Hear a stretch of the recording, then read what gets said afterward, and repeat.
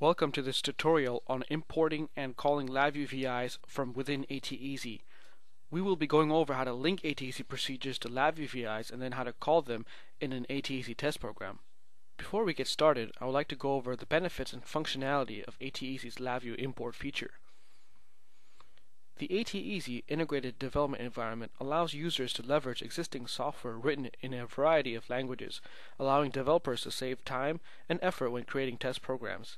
Developers can also take advantage of ATEasy's native language to incorporate additional functionality around pre-existing LabView VIs. The built-in ATEasy Test Executive can also be used to tie pre-existing LabView test code into one cohesive, deployable test program without any additional development. When you import a VI into ATEasy, a new procedure is created that contains code to call an existing VI, pass parameters in, and extract data out. ATEasy procedures are analogous to functions in other programming languages and allow developers to create usable segments of code. In our example program, I will import three LabView VIs that initialize hardware, measure voltage from a 3.3 volt power supply, and measure voltage from a 5 volt power supply. These three VIs will be imported into ATEasy, creating three ATEasy procedures that we can call from our test code. I will add additional functionality by taking the average value of the 10 measurements returned from each VI and evaluating the results for a pass-fail using ATEasy code. Before I get started, I'll show you the VIs that I'll be importing into ATEasy. The first VI, called initialize.vi, has one input parameter and two output parameters. The first input parameter is called slot.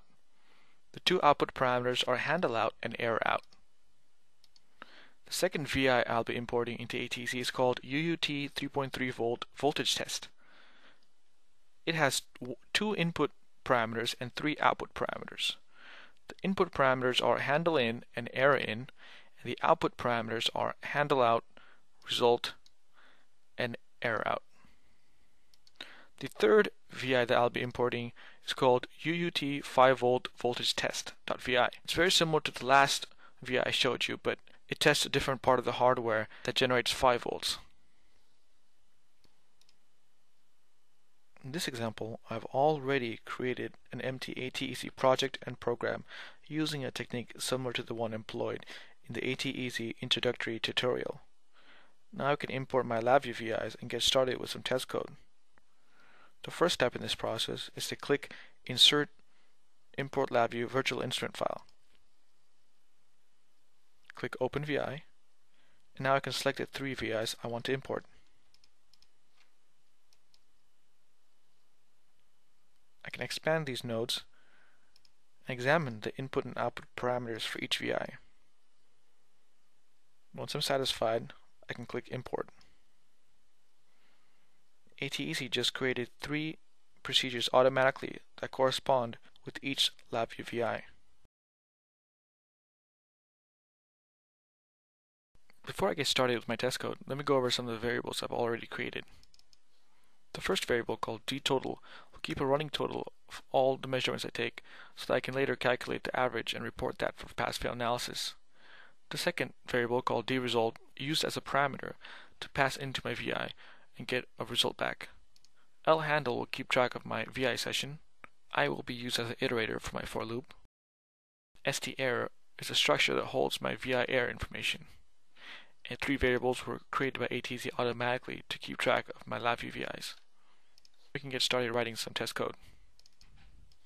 The first thing I'm going to do is rename my tests and tasks. My first test will be called UT 3.3 volt test. I can rename my task to UT tests. Now I can call my initialize VI to set up my hardware.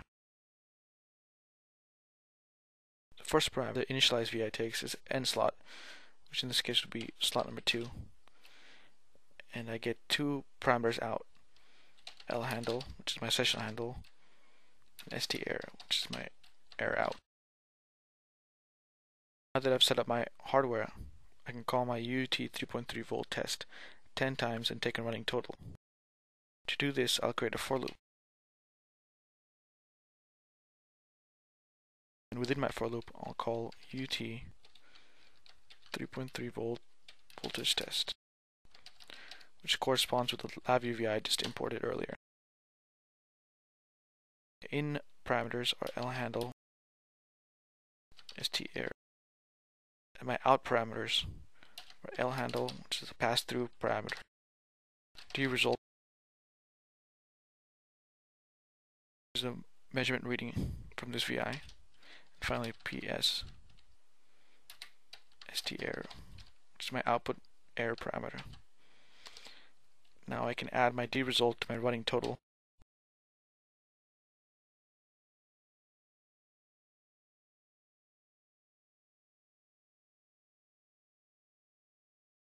And I can report the average to my special test result variable for pass-fail analysis.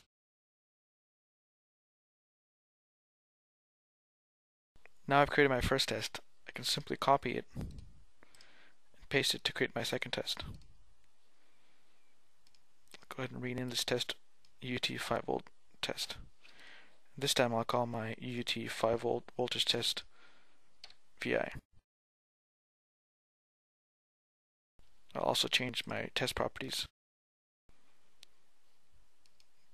My 3.3 volt test.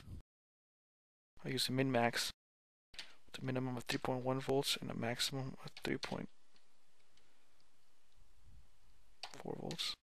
I'll add a description. UT 3.3 volt test. And I'll change my UT 5 volt test properties as well. It's a 4.8 volt minimum and a 5.2 volt maximum with a corresponding description.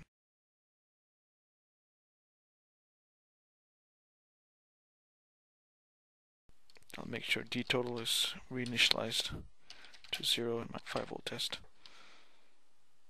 Now I can run my tests.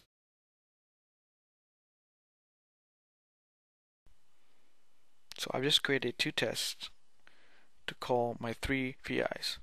Initialize, so set up my hardware, and UT 3.3 volt test as well as UT 5 volt test. In addition, I've added functionality by using ATEasy native code to use for looping and math to calculate the average and report that for test pass-fail analysis.